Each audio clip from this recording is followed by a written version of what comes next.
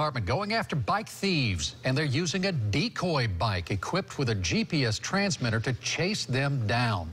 Undercover officers can watch the crime as it happens, or they can be miles away and respond when they get a hit. Peter Bernard is on the night beat in Pinellas County. All right, Peter, how does this work? Who's taking the bait, these bicycle baits? Hello there, Keith. The goal of this program is to reduce bike thievery in the city of Gulfport and put those thieves here in jail. We tagged along tonight as Gulfport Police put out that bait bike.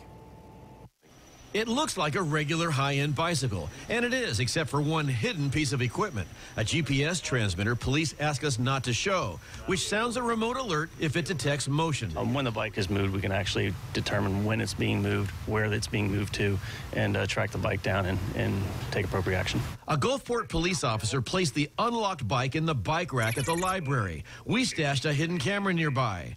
With no takers here, we moved down the street to an apartment building. We can actually monitor the bike from a location outside of where the bike is actually located and not have to get eyeballs on the bike itself. If somebody takes the GPS-equipped bike, an officer can pinpoint where it travels on a real-time map.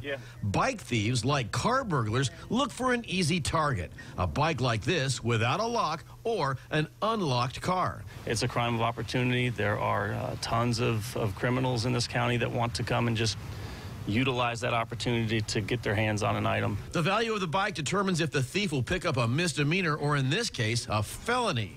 Thieves weren't biting here, so we tried near the casino and later at the Save-A-Lot.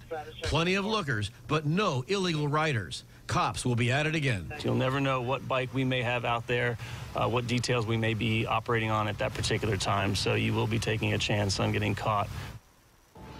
Gulfport Police tell me most of the offenders are in their late teens, and they also say most of them have done this many times before. Keith? Peter Bernard on the night beat. Thank you.